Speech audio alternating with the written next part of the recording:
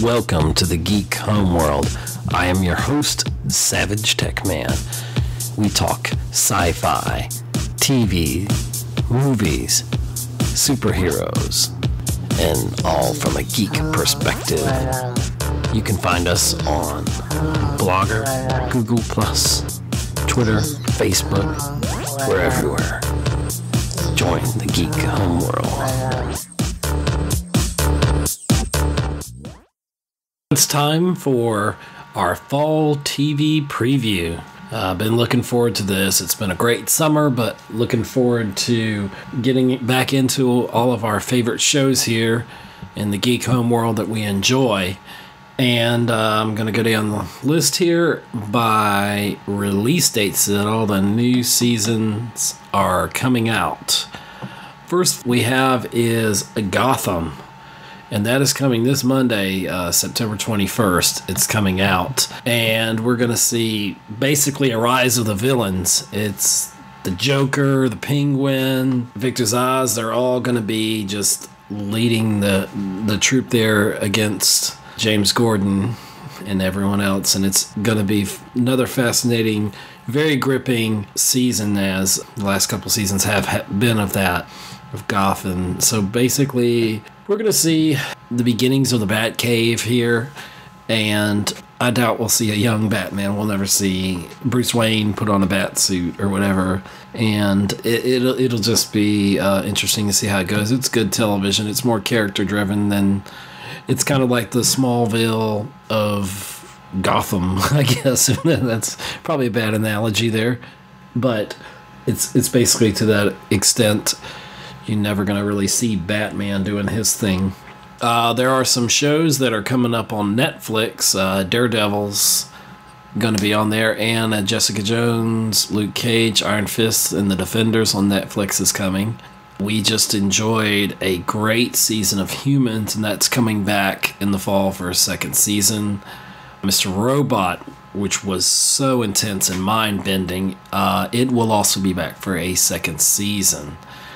Of one of our other shows coming September 21st, debuting, is The Big Bang Theory coming back. And this first episode is going to be the wedding episode with Leonard and Penny. And no doubt it's going to be a great wedding. It's going to be fun. It's going to be an excellent episode. So looking forward very much to The Big Bang Theory coming back this Monday. Another show that's actually starting, and that's these are Eastern Standard Time zones in the U.S., so Gotham is on Fox. It's going to be debuting at 8 p.m. Big Bang Theory, of course, on CBS at 8 p.m. Minority Report is coming on Fox, and it's debuting after Gotham, so you couldn't ask for a better time slot for a new show to prove itself. And Minority Report, which is on Fox, coming on at 9 p.m. Monday, September 21st, is based upon the Tom Cruise movie that I think is a classic. Basically, you have these, what they call precogs, and they're precognition people that can see and predict crimes before they happen. And if the show is anything like the movie Minority Report, I think it's going to be a big hit. And I look forward to seeing it, to see how well it fleshes out there. But Minority Report, 9 o'clock debut. Going ahead to Thursday, September 24th, here's a show I love the original. I love season 1, didn't like season 2 as much. Then I think it did a season 3. Kind of lost me there. But Heroes, there was the original show, and you've been hearing a lot of promotion about it. This one is called Heroes Reborn, and it's kind of a reboot of sorts, I guess you could say. And it picks up, if you remember the original Heroes, right after Claire announced that she had powers. And I'm sure nobody can remember back that far. In fact, I need to go back, and I may actually own season 1 of it on like DVD. That just tells you how long ago that was. And I believe that this is going to be occurring around 2006 in the storyline, if my memory serves me correctly on that. Obviously, there's no Zachary Quinto attached to it, A cameo from him would be awesome, but I'm not expecting him to come back as Sylar. And it's basically a new cast, a younger cast. But one of the main things that this series will work on is being in the spirit of season 1, the first and best season of the show. That was intense and you didn't know what was happening. I've heard some people refer to it as X-Men. Basically it is, or an X-Men First Class to an extent. You know, it's these kids with their adolescence getting their powers and all that. And I'm trying to think to season 2. If you remember season 2 of the original Heroes show, it was cut very short. It was like half of the episodes that it would have had due to, I think it was a union writer's strike, if I can remember. It's something to that effect. But it mainly focused on Hero, and I still love that character, and everything that came after that was kind of way off center from the focus of season 1. So it'll be interesting to see. You know, we've got some original characters coming back, and like Claire's father's coming back, obviously. He's still got the glasses too and a little updated look. And it's going to be interesting to see how it pans out. Tuesday, September 29th, we have Agents of S.H.I.E.L.D., Marvel's Agents of S.H.I.E.L.D. on ABC, coming at 9 o'clock. Oh, and by the way, in case I did not say, just to backtrack, 8 p.m. Thursday, September 24th is Heroes Reborn on NBC. That's Thursday, September 24th on NBC at 8 p.m. Tuesday, September 29th is Agents of S.H.I.E.L.D. at 9 p.m. And we're basically going to see more of Coulson and his team. And if you want to just break it down, it's the Inhumans headed up by Skye. And they'll dominate the season, and I'm sure there'll be plenty of surprises, of course. And you're going to see Skye in her full costume, and she's going to be using her powers. So Inhumans versus humans, and Coulson's team's kind of in the middle of everything, just trying to keep the peace. And Agents of S.H.I.E.L.D., the first season was spectacular. The second season, there were parts of it in the middle it dragged. It's a show that's consistent, but I still like it because it's Marvel, and I still love Agent Coulson. Skye gets on my nerves a lot, but last season got interesting and all in with Skye's father and everything, and her mother. Finding out who her mother was also interesting, but I don't know, at times I have to labor through this show, but I still love it. I'm still interested to see where it goes. I think they've kind of tightened things down. You remember before in like season 2 they were doing the whole telepath thing, and then just pretty much after Captain America came out, Winter Soldier, they pretty much just dropped that whole storyline and just kind of did some rewriting, backtracking, kind of sleeked the show down. And they brought in who used to be Commander Adam on Battlestar Galactica. They brought him in. And actually his character was pretty good till he kind of got killed by Skye's mom. But anywho, looking forward to Agents of S.H.I.E.L.D. coming back 9 p.m. Tuesday, September 29th. We're going ahead till October 6th, which is a Tuesday, for the next show that I'm really excited about. Season 1 was about as good as I think you could do for a pilot series, but on the CW, coming Tuesday, October 6th at 8 p.m., the Season 2 premiere of The Flash with Grant Gustin. Basically, when we left it off, the Reverse Flash was defeated, quote unquote, I guess you could say. I have a feeling we'll somehow see him because Barry enters that portal, wormhole kind of thing, and he's smashing all the time in reality barriers and the alternate universes, and we're going to probably see various versions of different Flashes. So that singularity, we're going to wonder how Barry managed to live through that. And we're looking at Eobard Thawne. Is he supposed to be erased from existence now? And are they going to keep that in the continuity? Is he gone? Is he going to be back? Tom Cavanaugh's supposed to make an appearance in this season, so will he come back as his original character? Or, you know, what's going to happen there? Is he going to be Harrison Wells, the real Harrison Wells? I don't know how. But when you deal with time travel, you know, you play with all these different paradoxes, so things can change, and they can change pretty quick. So from what I'm seeing on the net, that Grant Gustin basically said that it's going to be, this season of The Flash is going to be more like the comic books. In fact, they will be getting more into his powers. Barry's going to be pushing himself even farther. And like I said, he tried to close that wormhole that was going to destroy Central City, but we'll see what happens. And it was really spectacular, that the ending of that. The executive producer who's behind Arrow and The Flash, obviously, and has done the crossovers, Greg Berlanti, and you've got Jeff Johns, who did some producing on that too. They were talking about how we're going to see Wally West, and in season 2, that's going to be a great thing. We're also going to see Jay Garrick, and if you remember, he's the original Flash, and his helmet came through the wormhole, and he is basically the counterpart from, I believe, the Silver Age of comics, as they call it. So there's a lot going on in Flash season 2. It's just going to be amazing. And another show that's coming the next night, Wednesday, October 7th, is debuting its 4th season, is Arrow on CW also, and it's coming on at 8 p.m. And just some of the highlights, they are going to have Batman's Villain Anarchy is coming to season 4 of Arrow, so that's going to be interesting. We're going to see Diggle getting this helmet, and he's got a uniform, and it looks pretty badass. And one of our big main story arc villains this whole season 4 will be Damien Dark, and Neil McDonough plays Damien Dark, and he's involved with the agency called Hive that's been giving Team Arrow a lot of trouble there and towards the end of the season, and they're definitely going to be doing that. You're also going to see a person on there called Mr. Terrific coming to the show, and this version of his character is actually, he will be a gay character, a gay man on the show, and he is a friend of Felicity's. Ray Palmer, is the Atom, which worked out better than I thought. At first, I wasn't sure about the suit, but it worked out pretty well, I think. He's going to be starring in his own Legends of Tomorrow spinoff that's going to have Captain Cold's going to probably be one of the standout characters from that. You're also going to have Sarah Lance somehow. Don't know how, considering that she was dead, how she's going to be in that, but we'll see.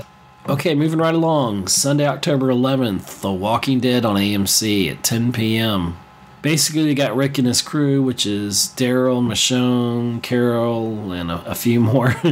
They were having this big confrontation in the town of Alexandria, and Rick had to kill somebody, and he convinced the townspeople pretty much, or that's what he's about to do, that they have to fight. They can't just hide behind the walls there. And the Wolves are going to be given more trouble this season. Morgan returned, and my question is he going to be good or is he going to be bad? How has, Morgan's experiences changed him? Is he going to truly be changed? Will he be good? Will he be bad? And will Gabriel stop being a jerk now that Sasha's beaten some sense into him? I want to know the answer to that. And I guess as long as you don't kill off Daryl, Carol, and my favorite on the series, which is Michonne, if you let him live, AMC or the powers that be that make The Walking Dead, I will definitely keep watching. Monday, October 26th will be the premiere of Supergirl on CBS at 8:30 p.m. And I'm interested to see this show myself. Of course, obviously, I'm a Superman fan, but Supergirl's interesting too. I love how they did Supergirl's Kara Zor-El on Smallville. And it looks like this version of Supergirl, she's going to be very lighthearted with some humor, which will be good. There'll be talk of Superman, Kara's cousin, but he's not going to appear on the show. The pilot, already leaked online months ago, and I haven't heard really any negative feedback about it, so that's a good sign. I think this will be fun.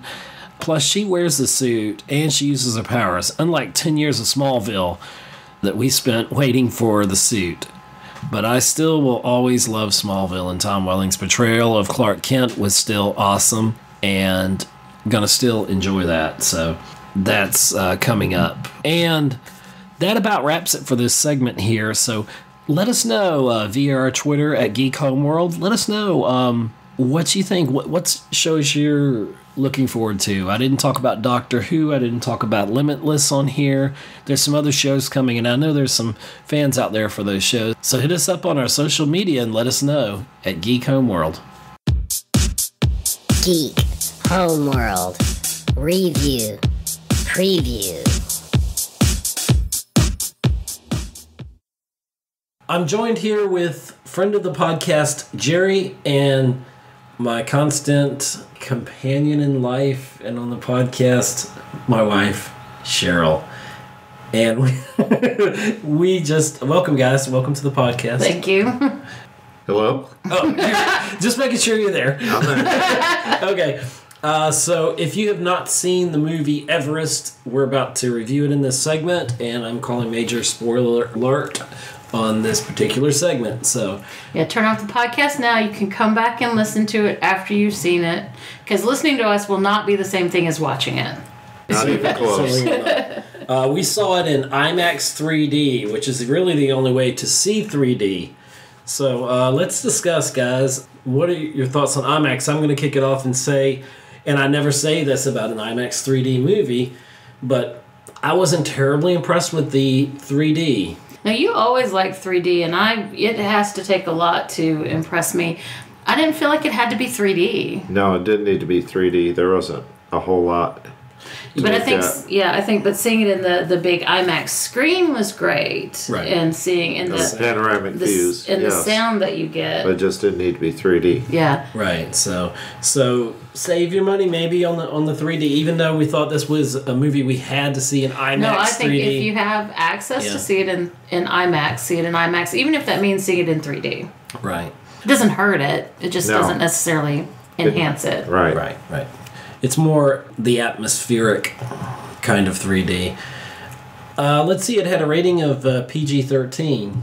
Yeah, and I was reading about that because it doesn't have, obviously everybody's in snowsuits the whole time, so there isn't any gratuitous nudity or sex scenes, and there really isn't any language. That would have been odd.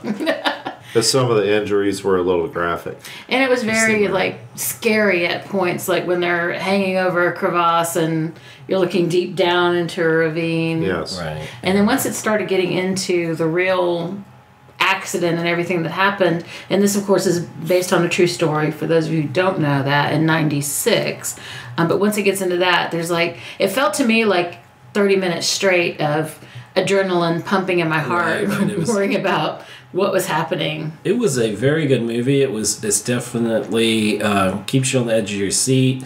And once it really gets going, it seems to. And you said that it's well documented, the story. Well, that's like I said, it is based on a true story, and actually one of the characters in the film is a journalist, John Krakauer, who also wrote the book Into the Wild, and he wrote a book about this incident called Into Thin Air. So that was the first book written, and then one of the guys who was in his book who didn't like what he wrote his own book, and so eventually, eventually there were 7 books written about this experience. Exactly, and then there was one book, one TV movie made based on John Krakauer's book Into Thin Air. And then there was a documentary done about it. And then there was an IMAX film already documentary done about it because they were filming the IMAX documentary during this. And so the crew on the IMAX film were actually helping with the rescue efforts during this incident. So and then this movie. So there have been altogether 4 films, including 2 documentaries, 7 books. I don't know how many articles and websites and whatever. So, if you haven't heard about this story before, I don't know where you've been for the last, almost 20 years. I believe I've even read a short version of it in the Reader's Digest.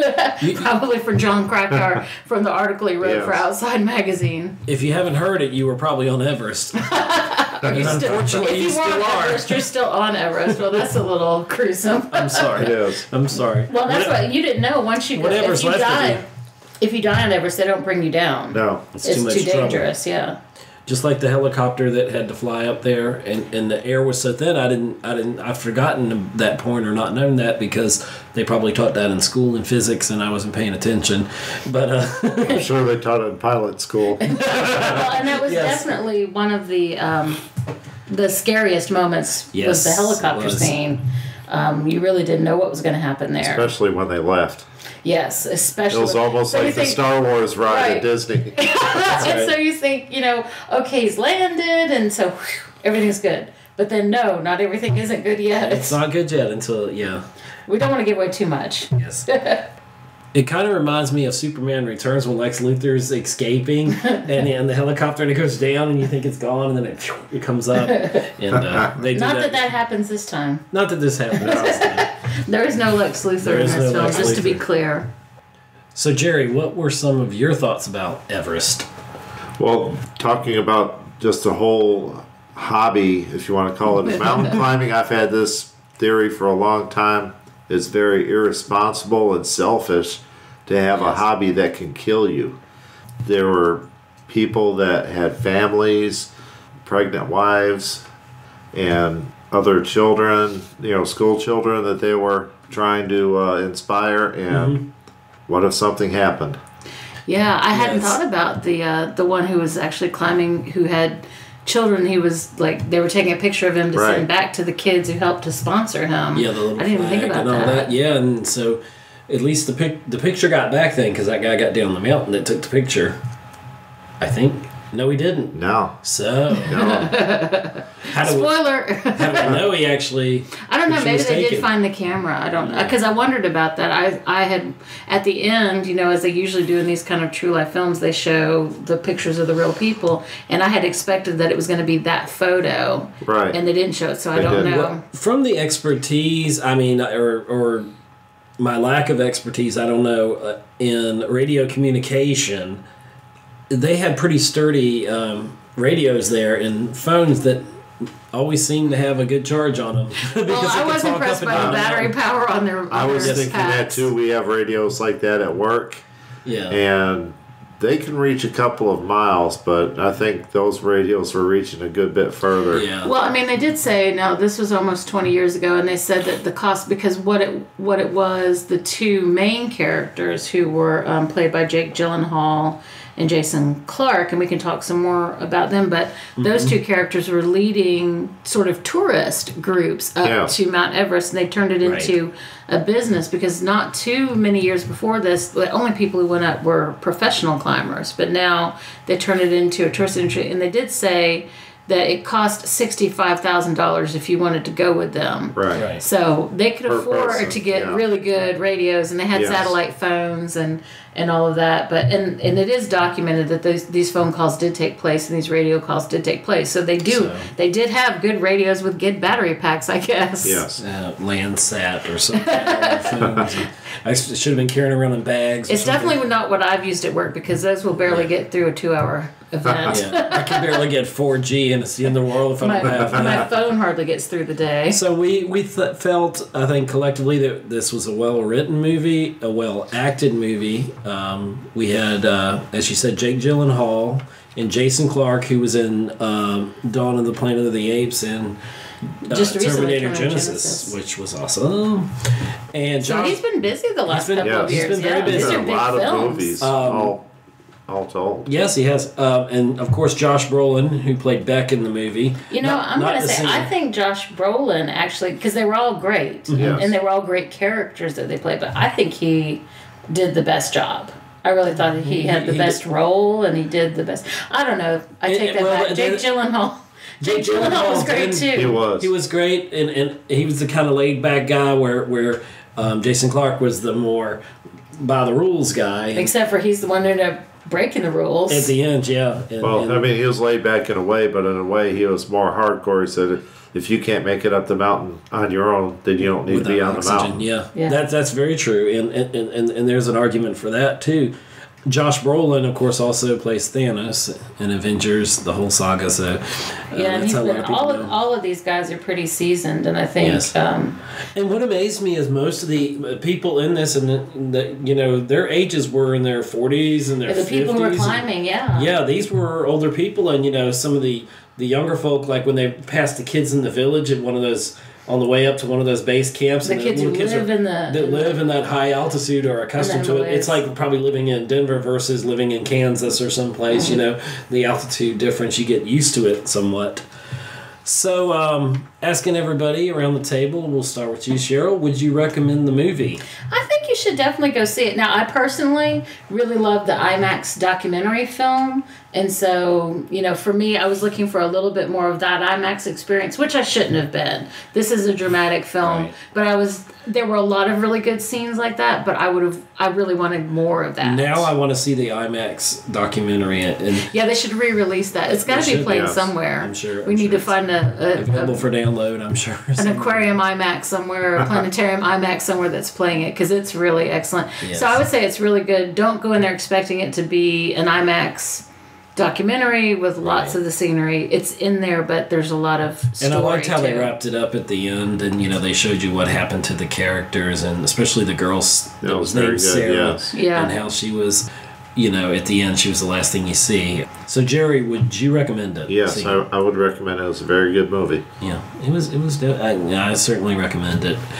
So we all agree you definitely should see it, and you should definitely see it on the big screen. Even though we had a few misgivings about the IMAX and the 3D, it's something to be experienced in 3D. Yeah, and I think the better the sound quality in the theater. Oh, the Yes. sound was excellent. Yeah, Yes. because the music really drives some of that Yes. carol. And you did feel immersed in the movie. You Yeah. felt like you were on Everest. I literally came out of the IMAX theater and said, I feel like I should be cold right Yeah, now. really. We walked outside and was like, oh my gosh, I'm surprised it's Yeah, it's hot out here. Exactly. But I also think you should not wait for the Blu-ray, and for goodness sake, don't watch this thing on your computer screen or your telephone, people. No. Go to the movie theater. Big screen all the way. All right. Well, I want to thank you, Cheryl and Jerry, for joining us for this segment.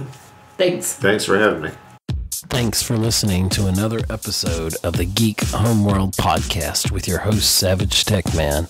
You can find us on Libsyn, Google+, follow us on Twitter, like us on Facebook, listen to us on iTunes, see us on YouTube, be part of our Mixler chats. Thank you. See you again on the Geek Homeworld podcast. Geek Homeworld.